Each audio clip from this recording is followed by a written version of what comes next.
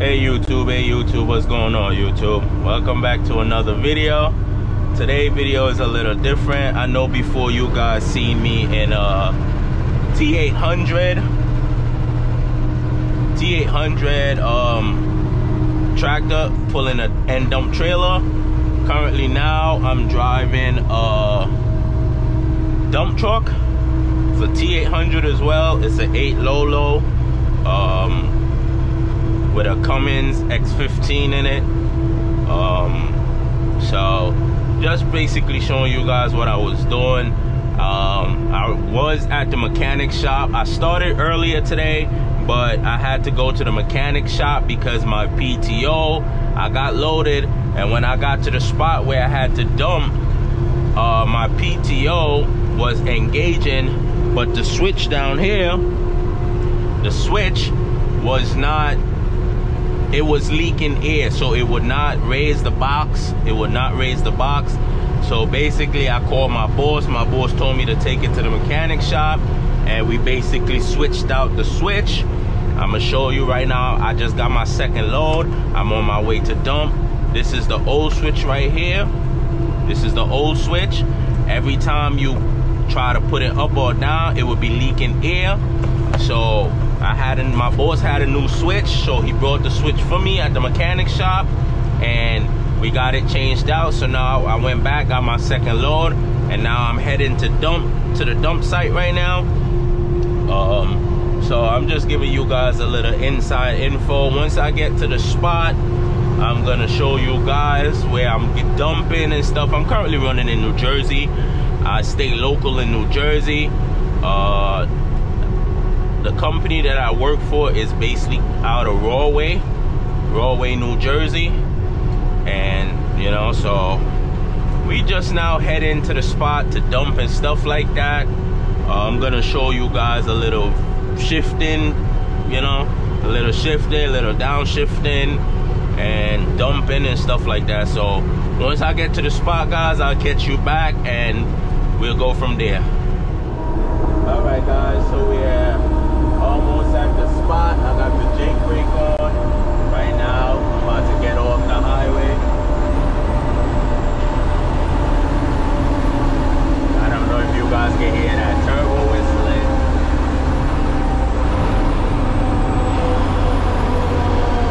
I wish my boss had this truck straight pipe. That's gonna be beautiful.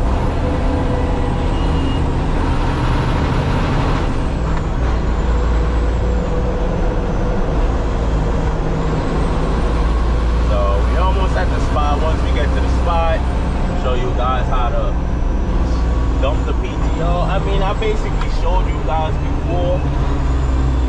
Gotta slow down.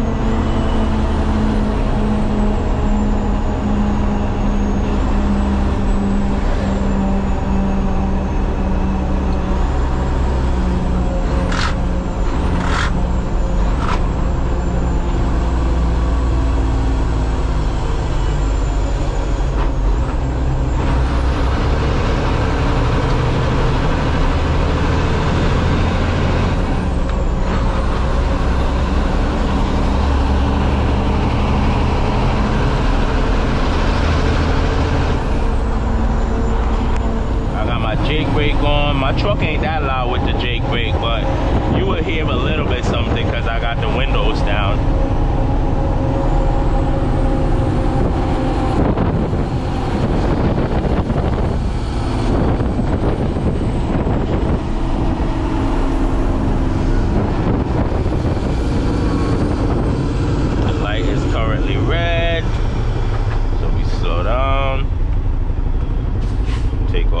Jake brake.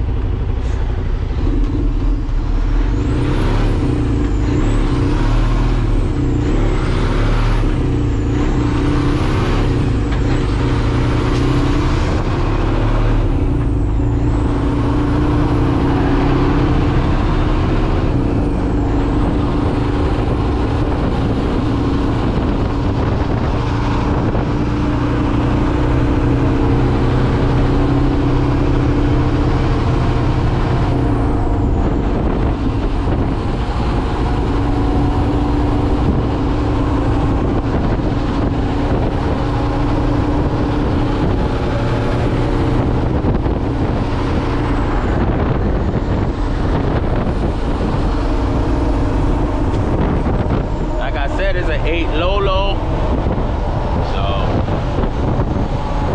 it ain't too many gears to play with.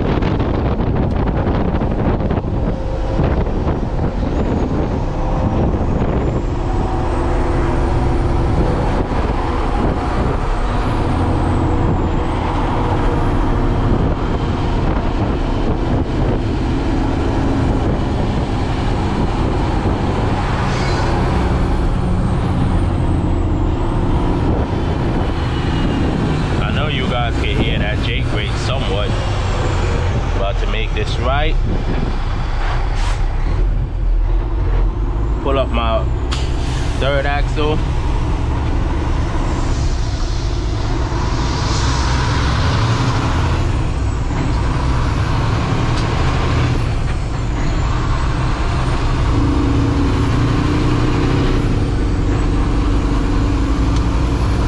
We're getting up to the spot right now.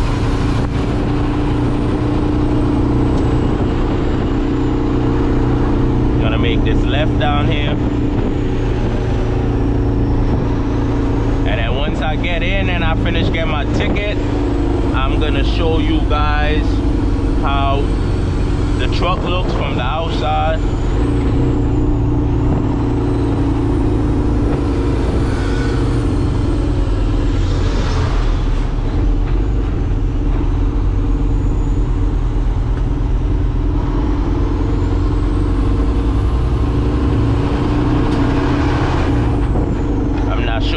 Record in here, so I'm gonna jump on the scale right now. Once I get off the scale, then I'll basically continue recording and show you guys the truck.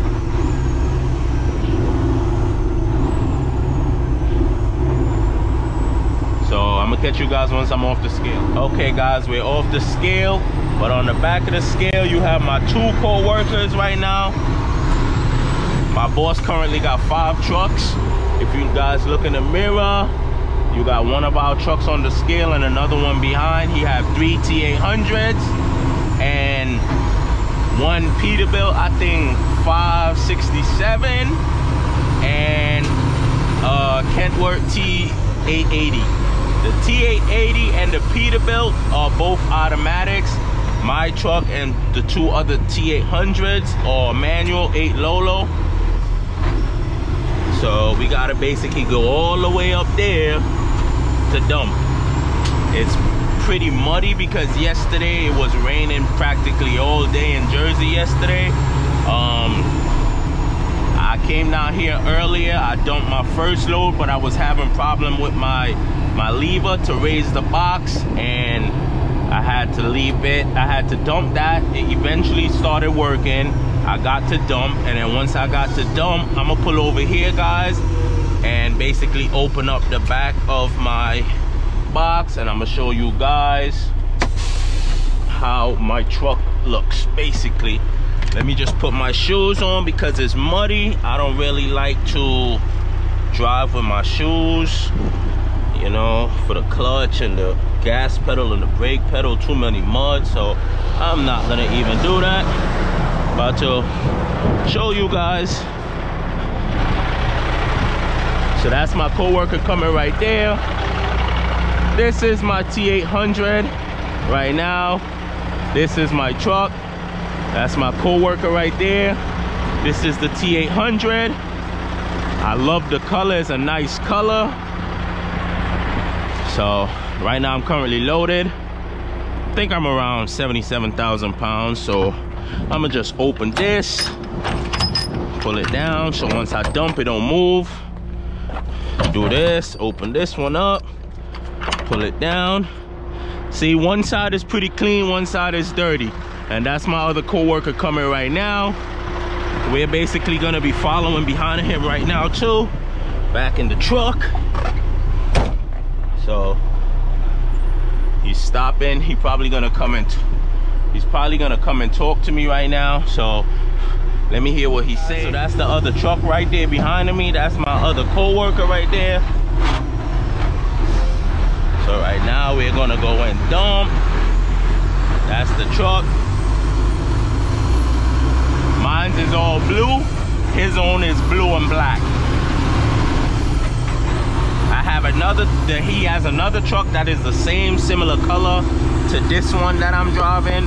And then the Peterbilt is like a darker blue. This one, the back is the same color as mine, but the front is just black. And the other truck that passed earlier as well, that one is blue and black. So we're about to climb this big hill right now, go up this big hill, and then dump. And I think that's it for the day, because I lost too much time trying to play with the switch. I was basically up here for almost an hour trying to get the switch. Damn, that's exactly what I'm talking about. It's just always muddy down here, bro. Damn, man. See, that's the Peterbilt right there from my boss. That's the blue Peterbilt. That's our other Peterbilt. So we're climbing this hill right now. He's probably going back for a third load because he started late. I started early, but the whole problem with the switch and stuff like that. So now I'm about to, my other co-worker is coming down the hill as well after this red truck. He's coming down. He's probably about to go back for his fourth load. We were supposed to be running 4 load. This would have been my third load, but it's my second because I had to drive an hour and 30 minutes to the mechanic shop and get my stuff checked out. See, this other truck is blue and black.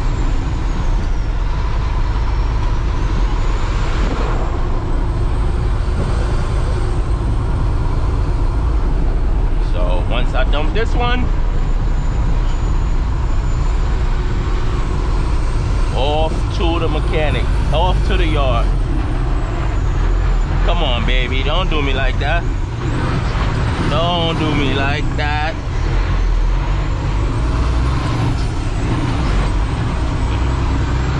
This hill, sometimes this hill, with all this weight, I wouldn't be surprised if I go up here and I get stuck again. Right on camera for you guys.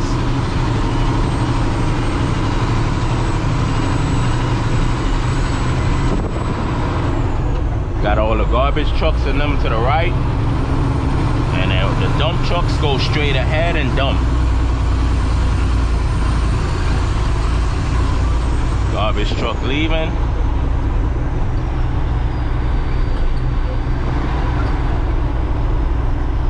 Put up my window because it's hella dirt and garbage flying all around, all around, all around. Oh, they finally made this right here. Earlier this morning, this was all muddy. That was all mud this morning. So I guess now we just gotta find a spot, back into it, and go from there. So this guy's backing up here. So I'm a base. Yup, see, I got stuck already. Come on, bro. Yup, now we don't wanna go.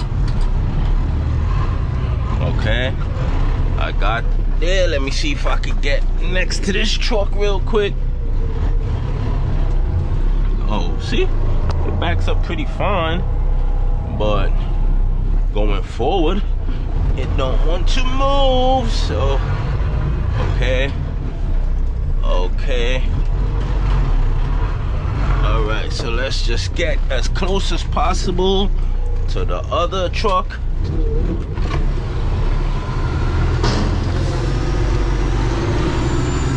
Okay, so we back it up.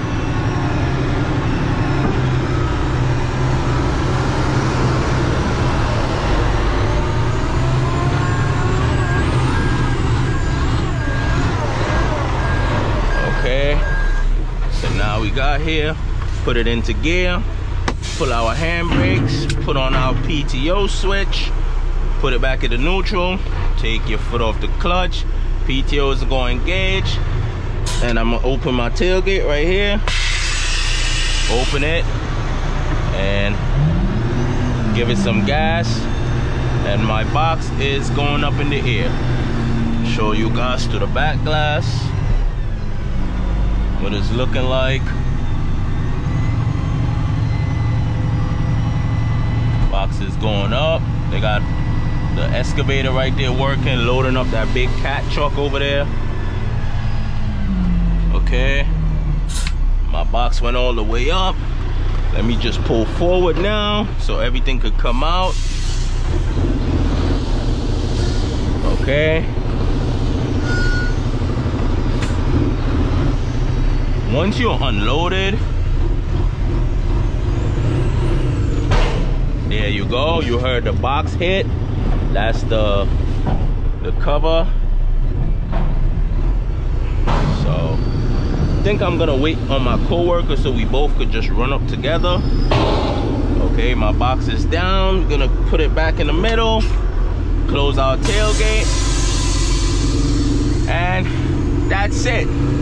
So I'm gonna be bringing you guys along more often. Today we just did a quick run. It's maybe like an hour apart. Most of the job sites that we go to are always an hour apart from where we dump, but my boss has a contract with a electrical company, and when they be digging sites and stuff like that, we gotta go collect the dirt and, you know, bring it to the dump site, dump it off, and head back. We normally do three trips from the loading place to the dump site, and then we got to take one load from the dump site to this spot where I'm at right now. Today we didn't go to no job site. We just started from the dump site to here. So we're supposed to do 4 loads. I only basically end up doing 3 because the hour and a half that I lost driving to the spot, then driving another practically hour and a half coming back over here, you know, so I lost a lot of time.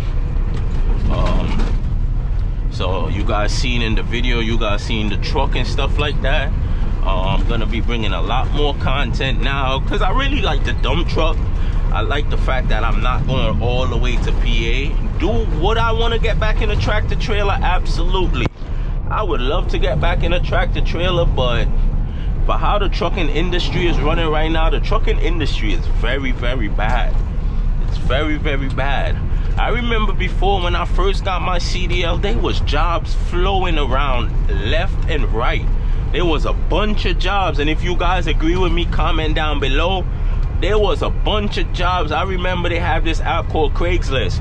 I used to be on Craigslist every day when I knew I was coming up to get my CDL, and I used to be seeing a whole bunch of jobs out there. They wanted experience and stuff like that, of course, but there was jobs out there. Now you go on Craigslist, the same set of jobs that I've looked at before, it's just like they're still there. Like nobody is updating, nobody is putting no new jobs up there because the industry is slow right now. I'm really grateful. Oh guys, I also forgot to tell you, the dump trailer, when I was doing the dump trailer, one morning I was going to PA and I practically got stranded. Oh my, bless me, sorry guys.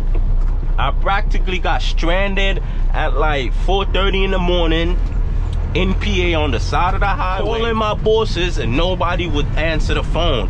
I didn't get a tow truck until like almost 8 o'clock that morning. And the crazy part, I was loaded like 78,000 pounds, and I was on a hill. Like I'm about to go up the hill. As soon as I was about to gear down, my crankshaft cracked. So I started feeling metal grinding. I saw my oil pressure dropping fast. So I pulled over on the side to try and figure out like what was going on. At that time I didn't know the crankshaft had cracked, but I'm checking my engine because I seen the oil level drop. So I'm like, let me make sure, you know. I did my pre-trip the morning and everything was fine, my oil pressure was fine. So I'm like, what's going on? Couldn't find nothing. I didn't really go and check the crankshaft, honestly. I'm not gonna lie, I didn't go and check that. And once my boss and them finally got a tow truck and they brought the truck back to the yard, my co-worker with the other truck had to basically go and grab the trailer and take it to dump. So long story short, the truck been sitting in the mechanic shop for a month before they even took a look on the truck. And I was just at home and I was like, bro, like, I can't do this. Then they wanted to throw me in an automatic Volvo with no PTO system.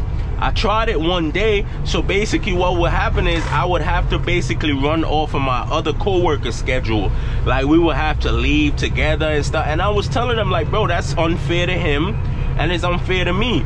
He's the type of the guy, he likes to wake up whatever time and leave and go to work. You feel me?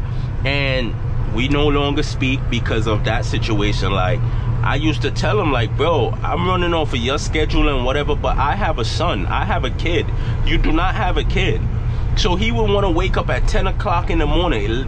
Mind you, it takes 6 hours to get to the spot where we got to dump. He would want to wake up 10, 11 o'clock in the morning and decide he want to leave now. And I'm like, bro, like, we accustomed to leave at 12 o'clock in the night.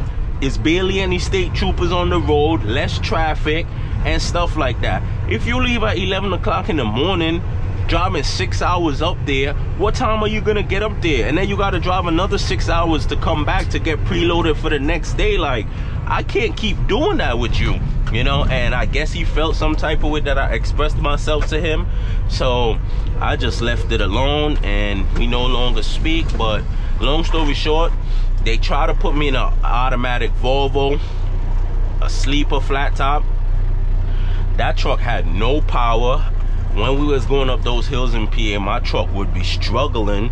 Then the truck is governed. The truck has a governor at 65, whereas in the T800s that me and my boy was, well, my ex-friend was driving, they didn't have any governor.